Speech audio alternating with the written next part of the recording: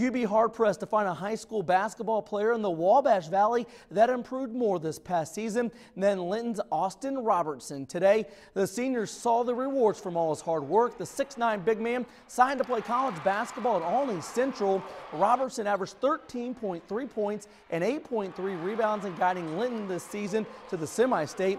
He set the school record for blocks in a season with 84. The bigger the stage, the better Robertson played.